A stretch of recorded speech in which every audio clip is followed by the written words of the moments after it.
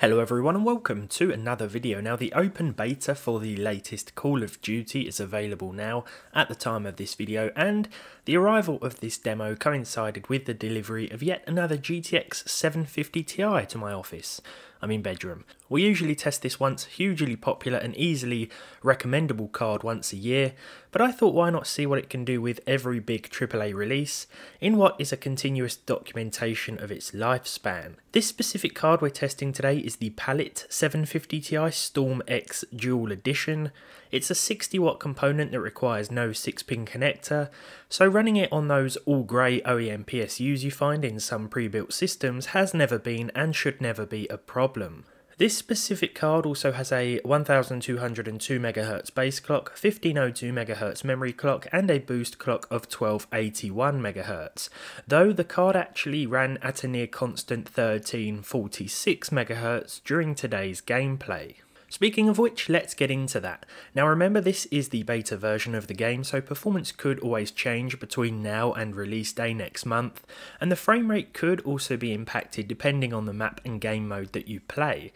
I decided to test the card with whatever multiplayer map I got dropped into, and throughout my test I'd drop the resolution from 1080p to 900p and then 720p. Now I am pretty terrible at this game, so it goes without saying that the focus should be on the performance and not my terrible, awful gunplay.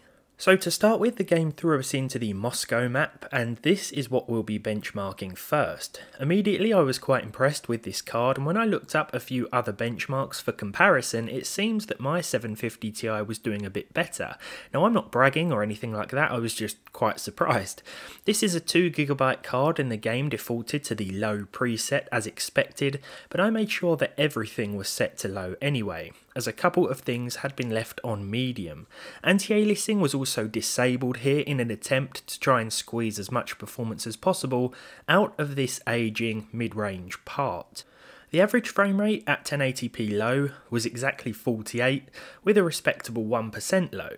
The 0.1% low was quite bad, and it will be at all tested resolutions during this map's gameplay. This would indicate some stutter, but I couldn't really feel any severely noticeable issues when playing. Of course, the closer to 60 FPS in first-person multiplayer online titles, the better, so let's see if we can clamber our way up to that solid average figure.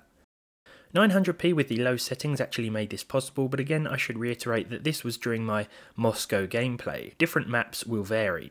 We were also seeing a decent 1% low here, and of course a low 0.1% figure.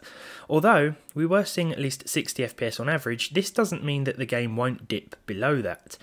There were certainly some sub 60 FPS drops, that's for sure, especially in situations where smoke filled the screen or during intense firefights. Actually, to be honest, this didn't always cause drops. The loss in frames was sometimes way more random and would happen at unexpected moments, but there was nothing significantly off-putting here.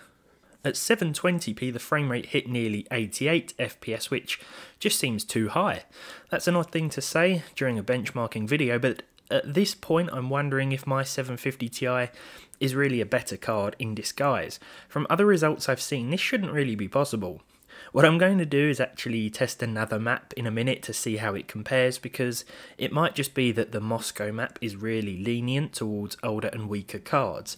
I'm hoping that we'll still see a 60 FPS plus average at those lower resolutions, but before we do that, I'm just going to show you a bit more footage from Moscow here.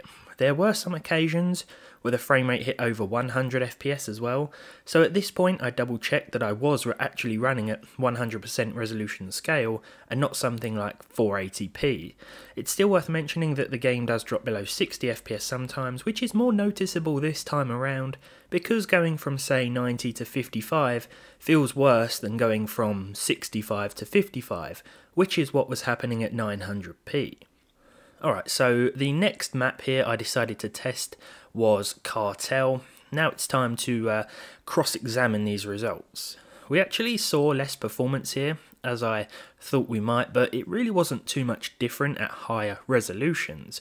If we start with 1080p again, with the low settings all round, then we were seeing just over 40 frames per second. Now this isn't bad by any means, but it is a little worse than the Moscow map performance.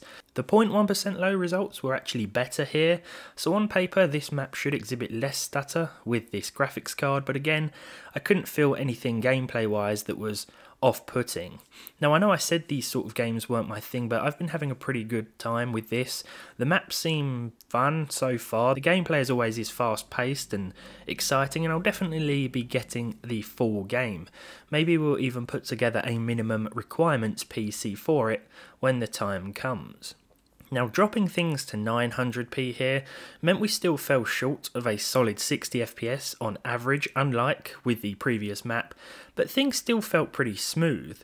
57 FPS to me doesn't feel too different from 60 if at all, and the 1 and 0.1% lows were fairly good as well.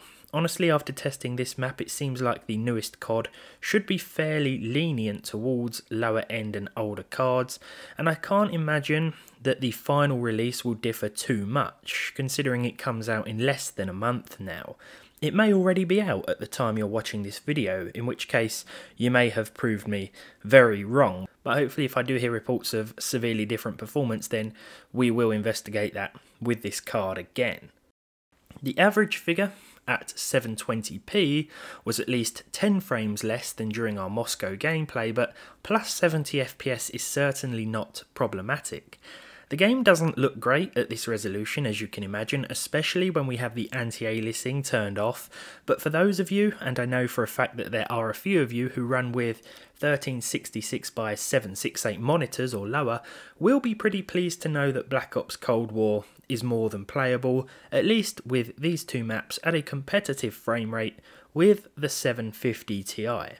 Overall, it's a better set of results than I had imagined it would be going into this, but we'll have to see how the gameplay holds up next month and whether or not things are severely impacted.